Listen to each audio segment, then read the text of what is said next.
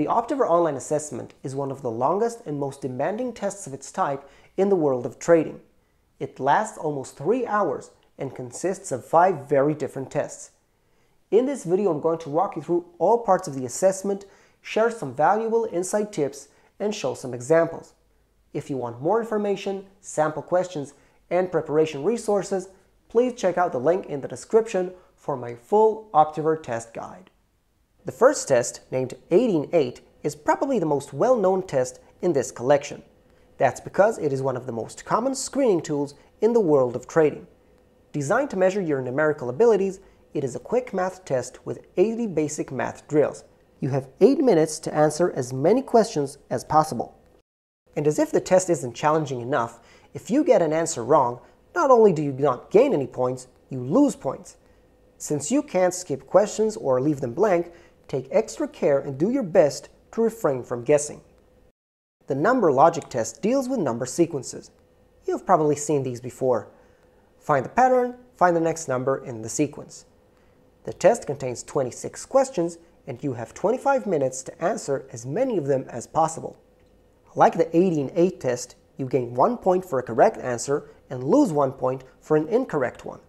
However, here you can move between questions and also skip them. If you choose to skip a question, you get no points. So in this test, time management skills will come in far handier. The next test, Zap-N, is the longest one on the list. It will take about 90 minutes to complete. That's because it is not a single test, but rather a set of 9 gamified mini-tests evaluating your cognitive abilities and personality traits. While these tests are mostly simple and straightforward, quite a few of them are actually psychological tests intended to measure your behavior. So when you're asked to inflate a balloon or build a tower, there's usually much more than that going on behind the scenes. Now, to keep this video short, I will do my best to maintain those descriptions quite brief, without going into too much detail. Again, if you want more information, please check out the link in the description. In the balloon game, you need to pump balloons to earn money. At any point, you may cash in the money you've earned to move on to the next balloon. However, the balloon pops after a random number of pumps, and if it did, you lose all the money you earned for that round. In the second session of the game, the rules are similar, but with 2 differences.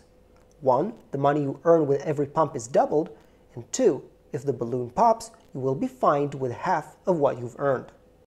This innocent-looking game of inflating balloons is actually a well-known psychological test known as the Balloon Analog Risk Task, or BART.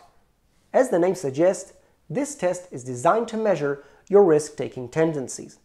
Whether you should be a low risk taker or a high risk taker kinda depends on the job you want, but in any case, this is something you should consider when planning, preparing, and playing the game.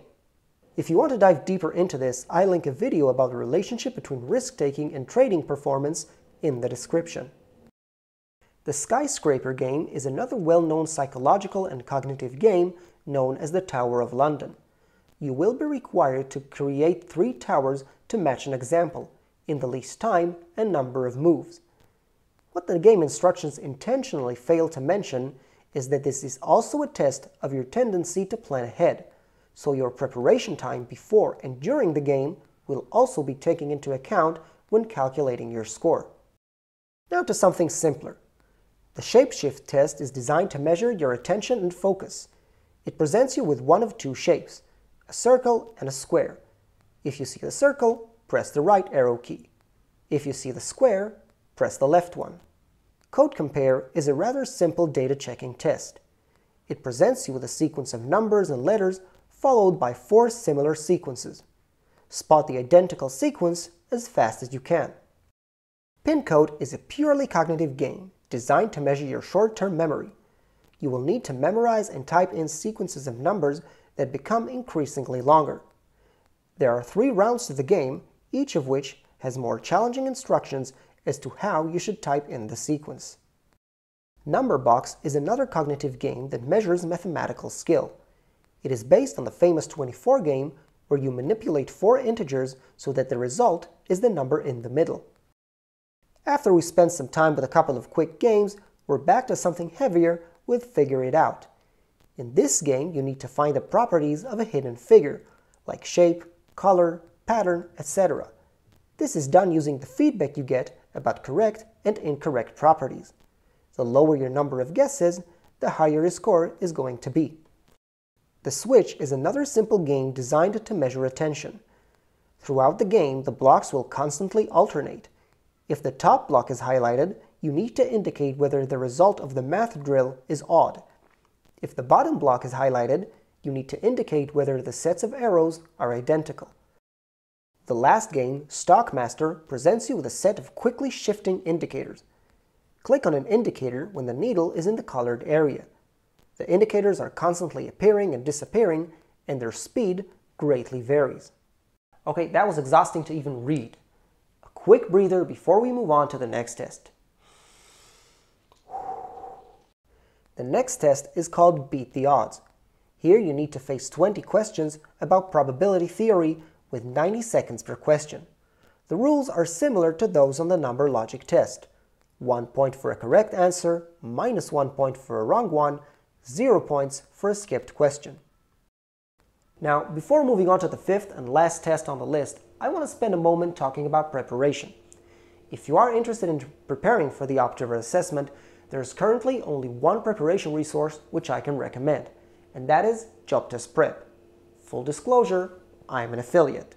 While there are a couple of good prep resources for the 18-8 or the NumberLogic tests, Zap-Test-Prep is the only online resource to offer actual gamified practice tests for the Zap-N. Again, that may change in the future, so I will keep my webpage up to date. However, Zap-Test-Prep does not offer any preparation for the Beats the Odds section, which I think is kind of unfortunate. But worry not, I've made a tailored prep for you, which you can get for absolutely free if you purchase the JTP preparation through one of my affiliate links. You can find them on my website or in the description down below.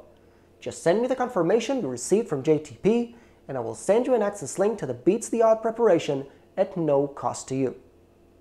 The fifth and last test is Zap-Q, a personality profiling questionnaire measuring 24 different traits through 150 questions. This section is untimed. The main challenge here is the fact that you have to choose between two statements, even if you agree or disagree with both. This is a common technique in personality profiling tests known as forced choice.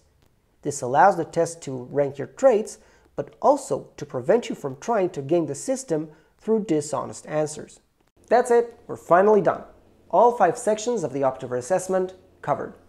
Again, if you want more information, feel free to check out my Optiver assessment full guide. All links mentioned in this video can be found in the description. And if you enjoy the content, please consider sharing and subscribing. I know that test-related content isn't really what you'd normally subscribe to, but it does really help me in keep creating this content for you and other candidates like you.